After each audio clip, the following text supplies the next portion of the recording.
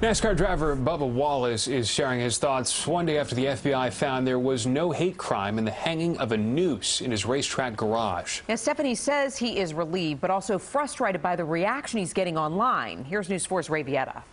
Yeah, I was relieved, just like many others, to know that it wasn't targeted towards me. Relief after concern and compassion filled a NASCAR racetrack.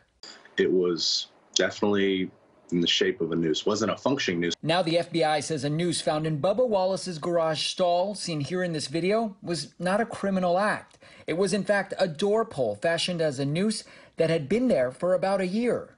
Anybody sees it, then it's alerting, and it makes the hair on the back of your neck stand up for sure. The discovery of the noose by a member of Wallace's team sparked a firestorm as it came just after he demanded NASCAR ban Confederate flags and he drove a Black Lives Matter car in a race.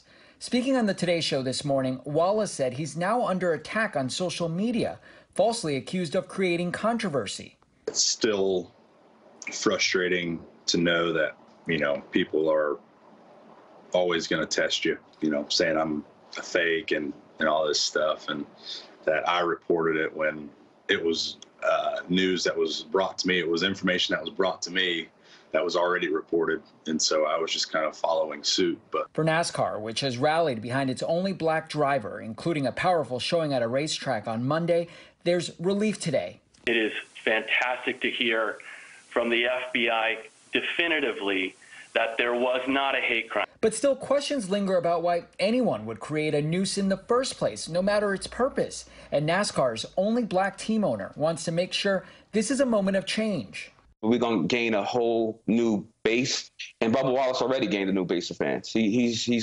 superhero right now to most kids. A hero wanting a world of kindness on and off the racetrack. It's just a crazy world we live in.